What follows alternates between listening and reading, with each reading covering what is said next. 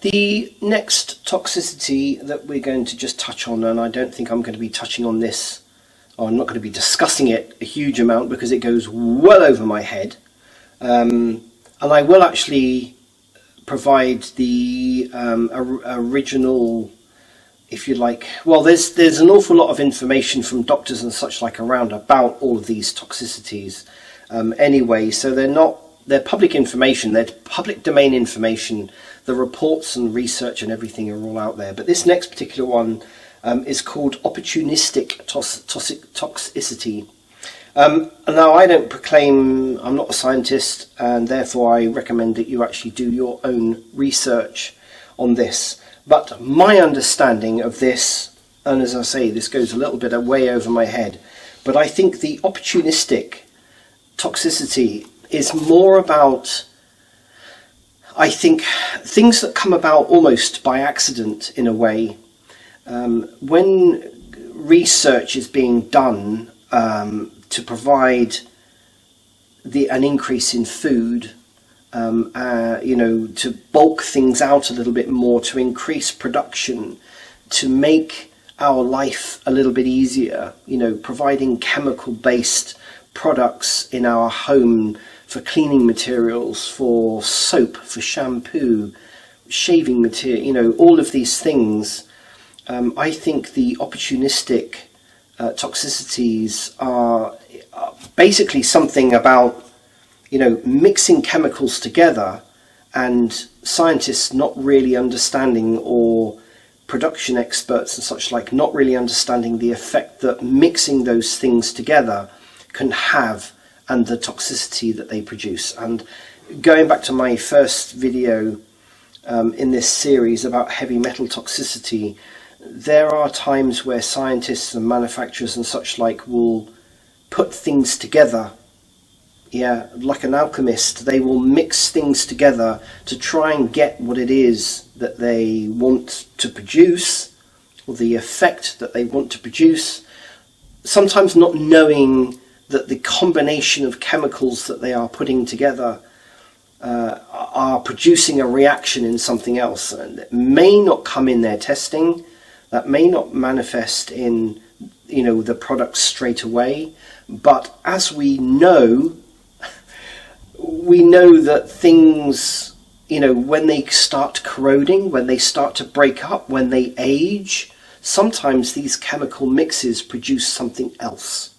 And I think that's my understanding of this toxicity.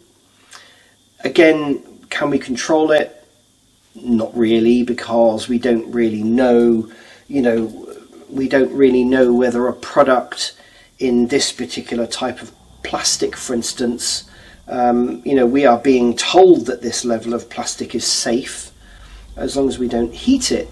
There's an opportunistic toxicity, is that it is possible that by putting water into a bottle in its current state is okay, but putting hot water, for instance, into a bottle produces a chemical reaction that will seep into the water, and therefore you are, drinking it. That is an opportunistic toxicity, as far as I understand it, just as an example. So again, what can we do to reduce that risk? I think it's just, again, being aware that these things happen. They are not intended sometimes. Sometimes they're done out of greed, where, toxicity and such like chemicals being put into rivers, for instance, whereby, an authority might say, we accept the levels that these chemicals that you're pumping into the water system, are manageable. They can be filtered out, when the water is recycled, for instance, and goes through, with the sewage system and all the waste water, etc. But we don't really know whether that has an effect until further on down the line.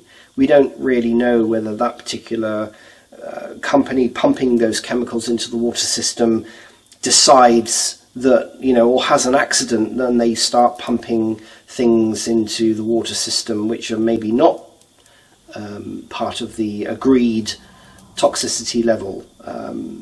So those things are kind of not really within our control.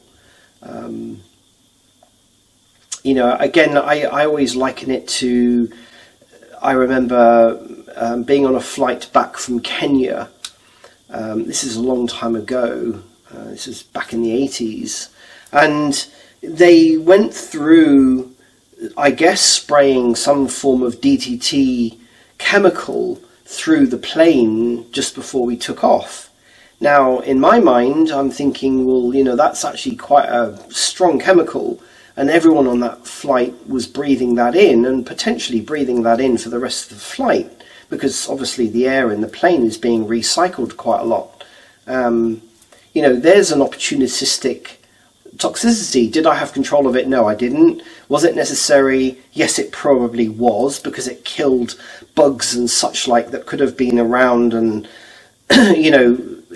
I guess they were trying to reduce the risk of things coming from Kenya and going all over the world, in some sort of bug form, whether that be mosquitoes or flies or bugs or whatever. That's something that you have to be, again, I believe, that we have to be aware of, and to just manage that in the best way that we can, and become aware of the effects that has on us in the short term and in the long term. So anyway, that's all I'm going to say about this.